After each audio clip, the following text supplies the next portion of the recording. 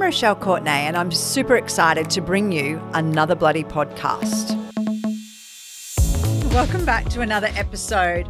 I would like today to introduce Kim, who's received an It's in the Bag donation from Share the Dignity during an incredibly difficult time of her life. Kim had been experiencing domestic violence, and her daughter had to suddenly leave their home with nothing but the clothes on their back. They were placed in a safe house where they were given an It's in the Bag donation, providing them with the essentials that they needed to be able to get clean and wash the day away after such a traumatic experience. Welcome, Kim. Thank you for having me. I'm going to start with the first question. Would you rather buy yourself pads or buy your daughter pads? My daughter. Has this happened to you before? I have instant goosebumps. Yes. It has. For long periods of time. And I find it actually really difficult right now that I actually have come a really long way, and I still actually feel a little bit of shame about that. Wow. Yeah. Wow. But your children always come first, right? Especially when you're a struggling mother. Wow, you got me. Yeah, because I would never want either of my children to feel the shame that I went through as a young woman. And I don't think people actually understand the impact of the word shame, and especially when it's got to do with a period. Wow,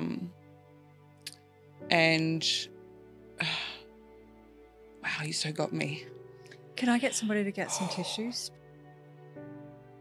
The first time I met you, I was instantly drawn to you. We were like magnets. But I remember questioning myself. Why was this beautiful woman with these great big boobs? What was that all about? And I'm really embarrassed to say, the one thing that I hate the most about a personality is judgment, right? Because we all have a backstory, and I hated myself for judging you on that. And when you told me the why you had big boob implants put in, yeah, I to this day still tear up. Are you happy to share what that story was? Yeah, absolutely.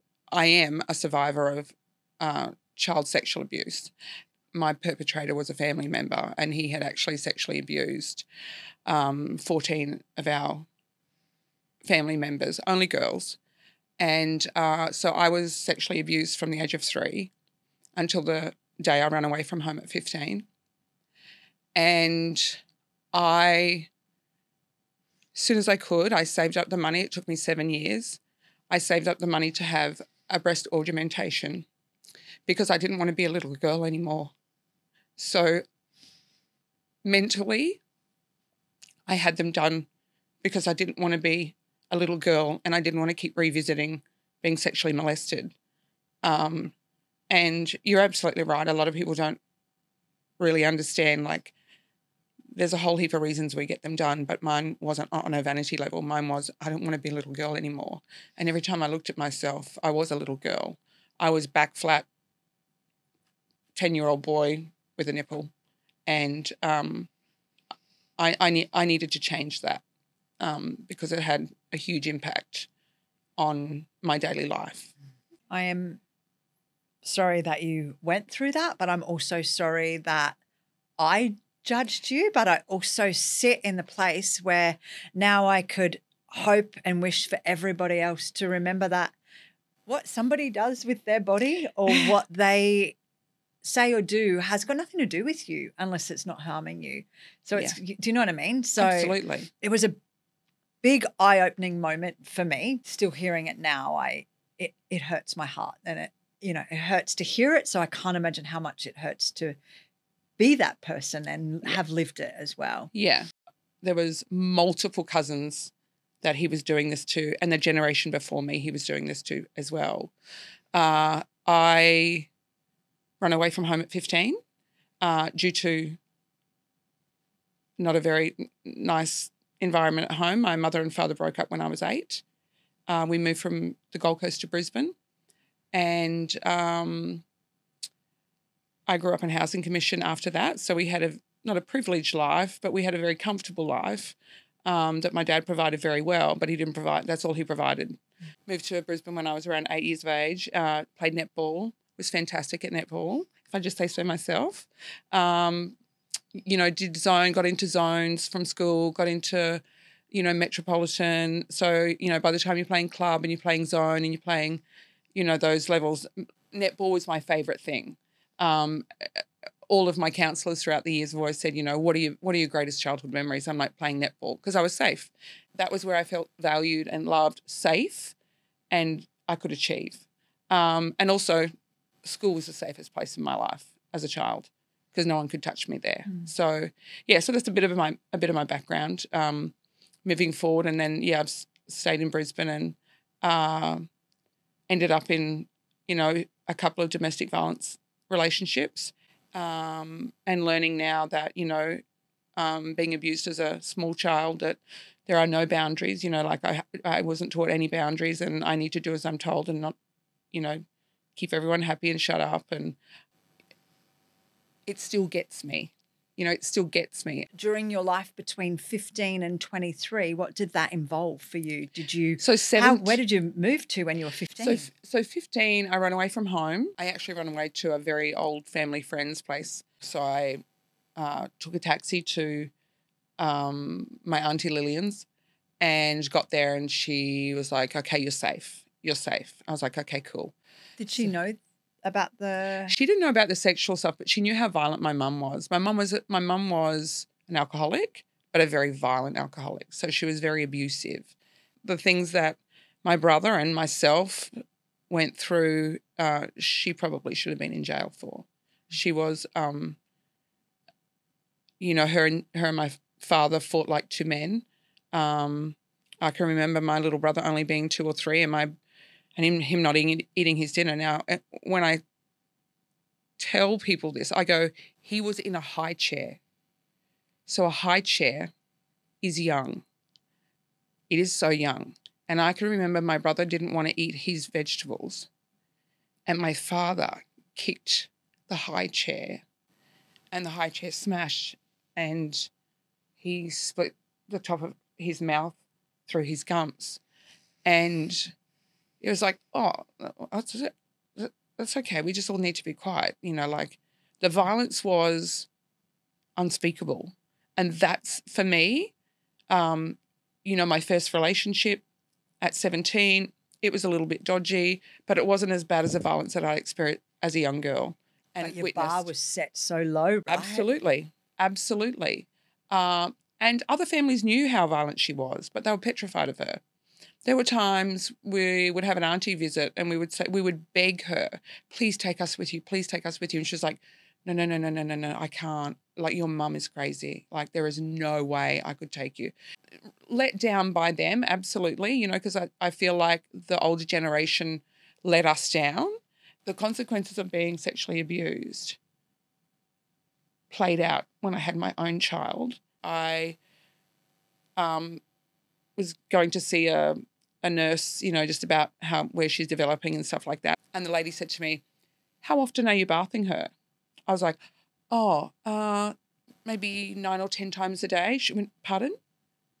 What do you mean? I know, bathing. And I said, yeah, 9 or 10 times a day. She said, why are you bathing her that much? And I said, I can't touch her. She said, what do you mean? I said, I can't touch her private parts. She said, what are you, I don't really understand what you're saying. And I said, well, I don't want to hurt her. She said, you're not hurting her, you're cleaning her. I was like, I can't touch her. And she was like, why? And I said, I can't do it. So every time she had a wet nappy or she pooed herself, I have to put her in the shower and shower her off. And she goes, no, you've got to clean her. And I was like, I can't do it. I don't want to hurt her. And then she was like, okay, we need to talk about this. So we talked about it briefly. I toilet trained her around 2. I struggled to breastfeed her. It was something that I never wanted to be invasive to her. I never wanted to. So, and I actually feel even a little bit sick about it now that I couldn't actually clean her or touch her because I never wanted her to feel what I felt. Violated. Yeah. And then at 3, I started to get counselling about that. And then the counsellor gave me the courage to confront my mother. And she said, you need to tell her. You need to tell her. And I went, okay, cool. She's going to hit the roof. Because I was still scared of my mother. At 23 years of age, I was still petrified of her. So I told her. It was Christmas Eve. I remember the day, the time it was, where I was when the conversation happened. She called and she said, I want to have Courtney for the night. And I said, no, you're not having her. And she said, why? And I said, I've already told you, you're not having her overnight. You failed to protect us. She goes, I don't know what you're talking about. And I said, your father molested me from the time I was 3 to the time I ran away from home. I had anorexia at 17 because I didn't want to be here anymore. I was so ashamed and disgusted, and it was so painful to live. It doesn't leave you. It does not leave you, and it changes you. It changes who you choose in a partner. It changes you, what you do for people. It changes you in every way. So she called my uncle, who I was quite close to, and he called me. And he called and he said, what's this rubbish I hear that, you're not going to let your daughter stay with your mother? Like, that's just normal grandparental things. And I was like, yeah, no, I'm not. And he's like, well, why? I said, she didn't tell you? He goes, no. I said, well, let me tell you, because it's your dad. And I said, your father molested me from the age of 3 into 15. That's the reason I run away from home, as well as the violence, as well as all of the other stuff. And there was this silence. And he said, what do you mean? I said, your father sexually molested me from the age of 15 until when I freed myself at 15. He said, I got to go. He hung up. And he then went and called a whole heap of cousins that were like 10 years older than me. Within about 4 hours, he called me back and he said, I am so sorry. I am so sorry. He said, I don't know what to say apart from, I'm so sorry. And then all of a sudden, there were no Christmas get-togethers. There were no family get-togethers. I say this because I actually really do mean this. It's like, I was a whistleblower and I broke the family up. So we don't talk. Was your grandfather still alive? No, he'd passed away the year before. Yeah, he passed away the year before, and I was shamed against because I didn't go to the funeral. But I think the biggest kick in the guts for me, from woman to woman, is, aunties that were 20 years my senior went, yeah, he molested me too. I was like, what? What do you mean? And they were like, yeah, well, it was like, yeah, he molested all of us. It was like, why the fuck would you not want to stop? Why would you not want to save the next generation? Do you know, it's like somebody me as a else mum. could have spoken up and Yeah. saved you. And do you Fuck see you. any of that family at all now? No, I don't. You have a big gap between your daughters, yeah? Can you tell me about that? I can. That's a great question. A big gap because my eldest was the product of a domestic violence relationship. Planned, always wanted to have her, madly, deeply in love with her father. I was living on the Gold Coast, doing an apprenticeship as a chef and working at Dreamworld at the same time, 2 jobs. Left home, 15, got myself a really good job working at a clothes store, and then I applied for a job, was working with RACQ, and I fell into anorexia really badly, heavily. So I was sanctioned. So the police and my doctor come to my workplace and put me into hospital because I was not in a very good way. And my psychiatrist at the time at the PA hospital said to me, the only way you're going to get out of here is if you get out of Brisbane and get away from your family. if you don't, you are going to be 6 foot under within 6 weeks. So under his advice, I was very fortunate that the company I work for, RACQ, I put in for a transfer to the Gold Coast. I moved to the Gold Coast, rented a room out down there, met a friend of my brother's, which not a good move, and fell in love with him. And we dated for a while, and I always wanted to have children. Did a pregnancy test. I'm pregnant. And within about 3 months, he was partying, going out, drinking, drugging, doing all of those things, then obviously being very violent, horrible. So I picked up sticks and drove to Sydney and went to a women's shelter down there. I had my daughter, my eldest, on my own. The midwife at the time was like, is there anybody you can call? Like, is there anybody you can call? Because I was like 5 days late. I was like, I don't have anyone. I don't have anyone. And it was really sad for her. But for me, it was, I don't have anyone, but that's better than having this shit show that I've already been dealt with. So had her. And then, did you feel like you were never alone once you'd had Courtney? Because you would have felt very alone before that. Courtney Marie taught me how to love. She taught me how to love. She showed me love. She gave me love. I didn't know what love was before. You know, they're born and you look into their little beautiful eyes and you're like, how can you hurt this? So for me, it was like, wow, you know, all the circumstances were all just a big shit show. And then she arrives and she's amazing. She's late. She's still late. She's always late. But she taught me how to love. She gave me love. She was definitely a gift. And the reason for the gap is because I could do one on my own, looking after her, and I had a good job. And as long as I didn't go near men, life was fine. But you did go near men again? I did. And then, that ended up being something even worse. I unfortunately ended up with someone who was involved in outlaw motorcycles, gangs.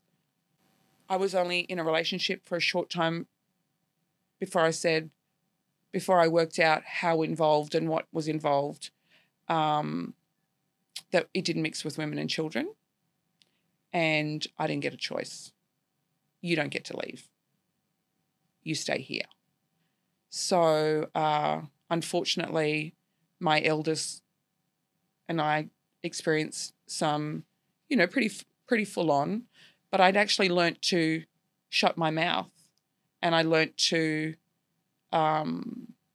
stay quiet and talk, like leaving the house. I had to, I was timed and where we were going, who we were going with, all of that. It was really hectic. And by this stage, I had been forced to have sex when I didn't want to. Just shut up.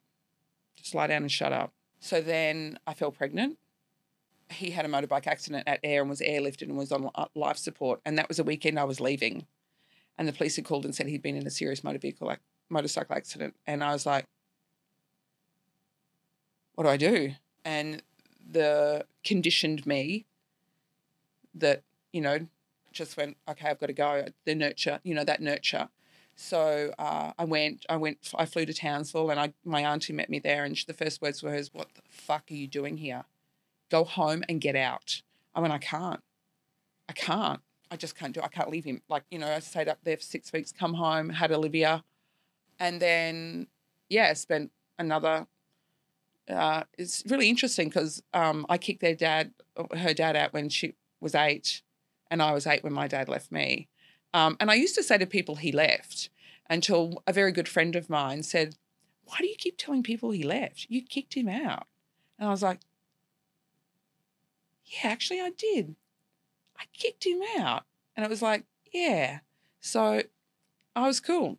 Worked, had a restaurant, You know, the girls grew up in hospitality. My eldest was doing extremely well. Olivia's doing really, really well. It was really, really nice. And then, on turns up.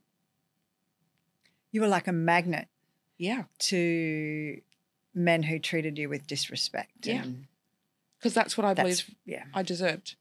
That was my worth. That was my worth. I had no boundaries. You then spent quite a while on your own until the last and final installment of your domestic violence in your life, I would hope, yeah? So unfortunately, the last one, which was probably the most soul-destroying, I would never, ever, ever have imagined in my entire life that at 45, I would have been in such a horrific, like, I've done this dress rehearsal 3 or 4 times. You're not going to get me again. Wow. Yeah, so it started with this, you know, someone contacted me from the past who knew me through a friend of a friend. I was doing really well, selling real estate, loving life. The girls were great. You know, things were just fine. I'm cool. Catch up for lunch. And he starts off with, let us be vulnerable together on our first meeting.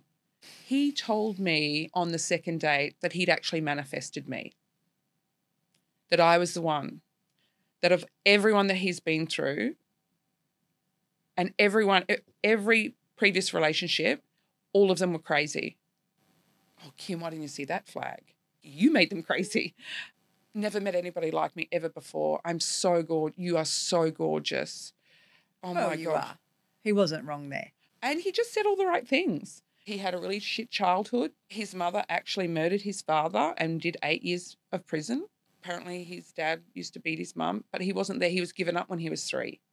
So he didn't live with his mum and his dad. They only reconnected when he was 21, 22.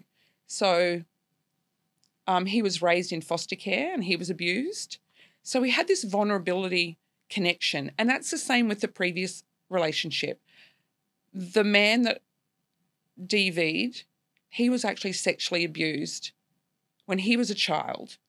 So it's like trauma is magnetized to each other, right? Exactly. And so it's like we have this thing in common that was so bad that we can fix each other. And the same with the first, second, third. They were all betrayed by their mothers. What made this domestic violence situation worse than your others? He was stronger and smarter and older. And he moved quick, like real quick. And to the point where I actually questioned my craziness. Can you give me a little bit of detail on how you ended up back into another domestic violence shelter? Late 2019, we had a very traumatic event happen at our house, and I'd actually said to him, I think I need to be on my own because, like, I'm going to go through a bit of hell at the moment. And he was like, no, I'm going to be here to protect you. I'm going to be here to protect you. I need to be here to keep you safe. So within 3 or 4 months, he had put in cameras around the house. He was tracking me. I wasn't allowed to pick up my daughter or drop her off, so we set up an Uber account for her. She was scared of him. The violence was horrific. I had one girlfriend that I could talk to about it in depth, and she said, line your ducks up. Just line your ducks up, babe. I was told that if I left or I kicked him out or I told anybody, he told me how he was going to kill me. And his history was in security. And he had firearms. So he was very specific how he was going to do that. Tell us about the time he took you out to the forest. He said, we're going for lunch. I was like, I don't want to go for lunch. And so 30 minutes later, and I kept saying to him, where are we going? And he goes, we're going for lunch. And I said, there's nowhere to eat around here. I said, you have to take me home. And he said, no, we're going for lunch. And all I could think of was, I have a young daughter who at the time was only 15, 16, who needed a mum because she was going through her own struggles at the time. So I knew that it was really paramount how I behaved. And I begged. I said, I know you're not taking me for lunch. We are not even mobile service area anymore. And I could see we were heading towards the Diagla Forest, and, you know, I'd been there maybe 10 or 15 years ago, and I know there's nothing there. And, you know, I have prayed throughout my life, but it was probably one of the days that I prayed the most and asked, not today, not today, not today. You know, my eldest is in London. My youngest is at home expecting me to come home.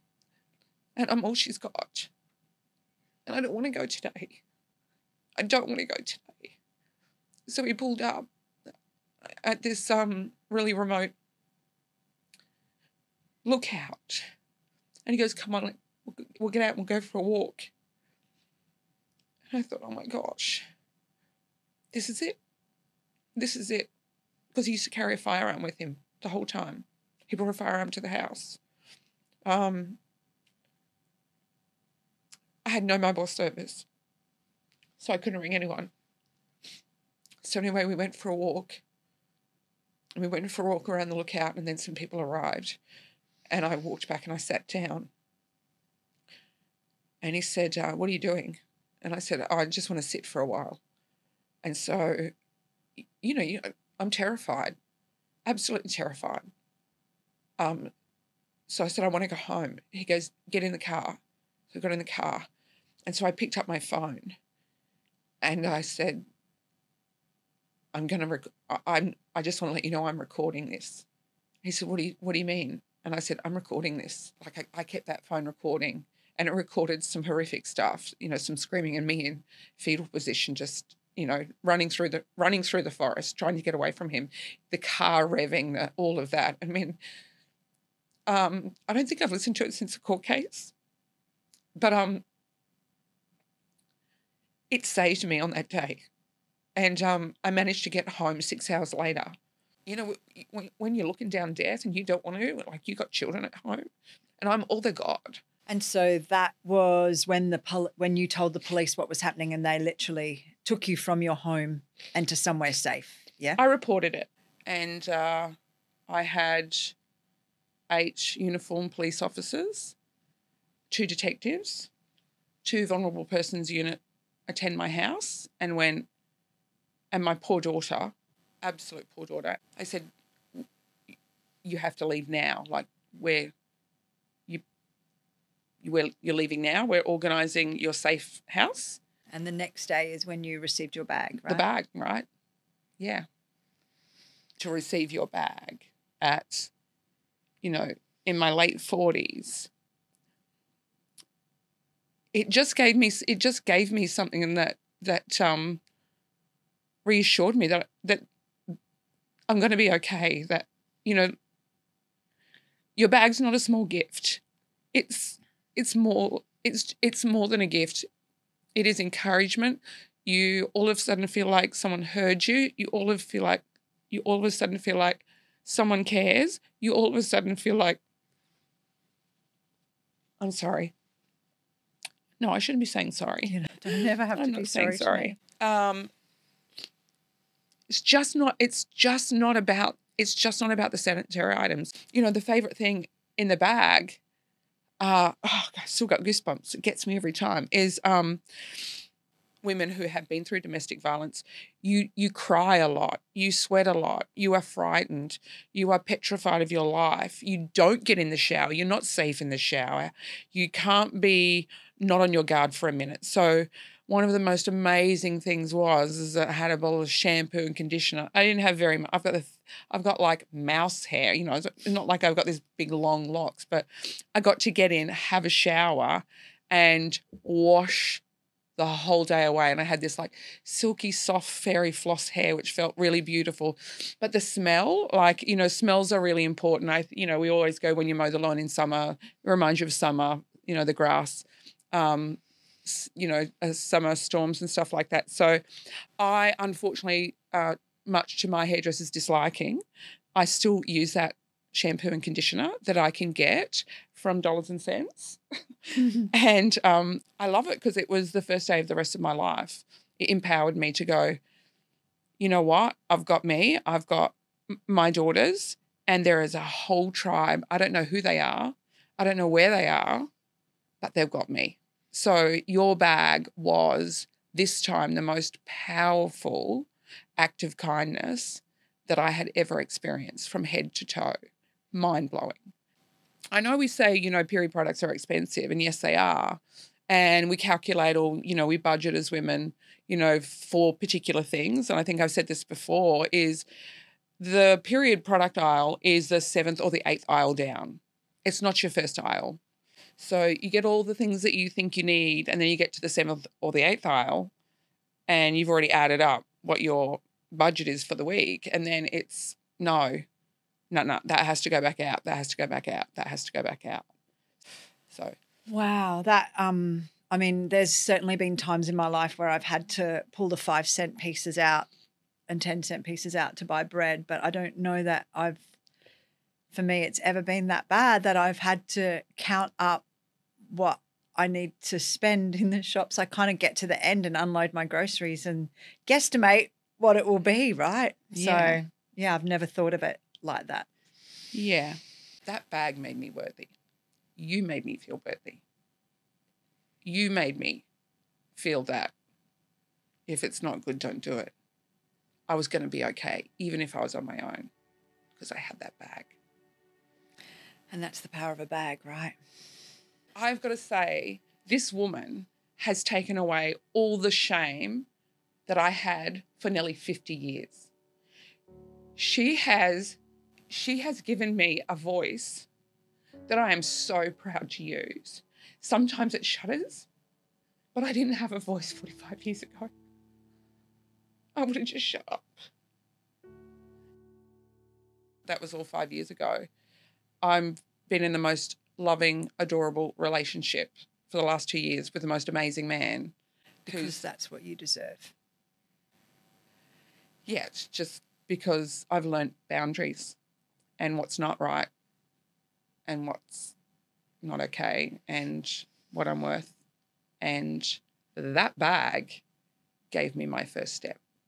Can you give me a time where you haven't had access to period products? Because I think one of your stories that you share is really profound.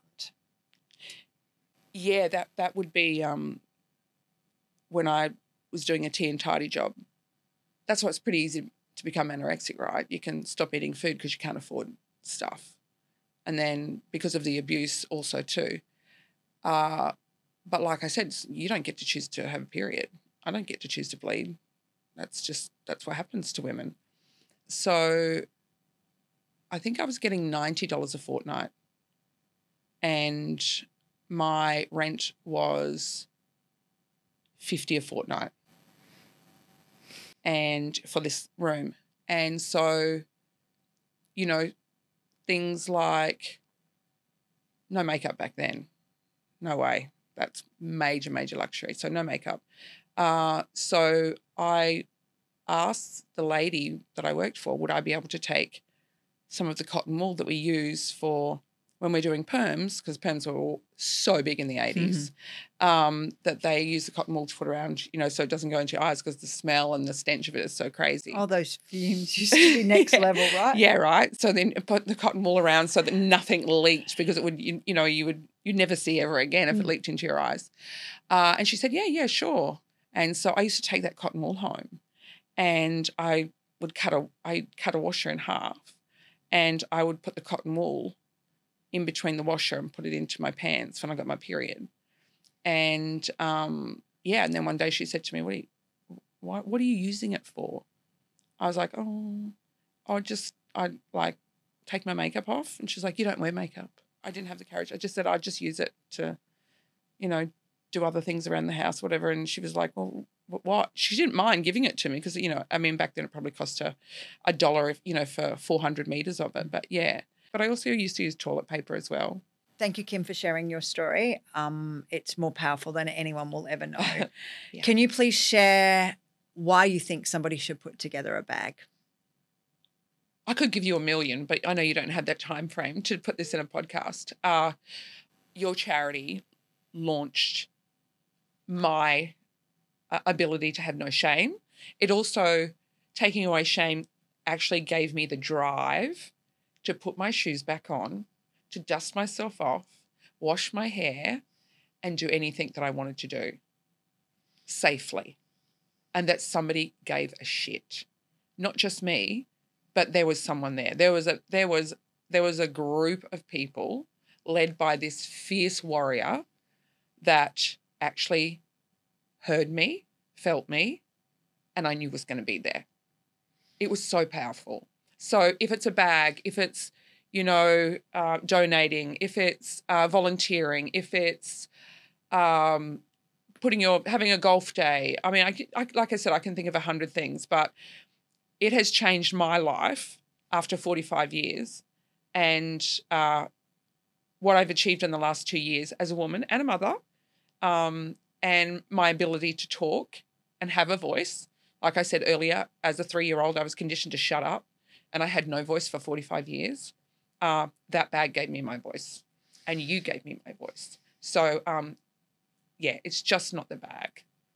It's a lot of things. So much supporting, more. Yeah. Than So just supporting a bag. Share the Dignity is like amazing. Like, it's life-changing.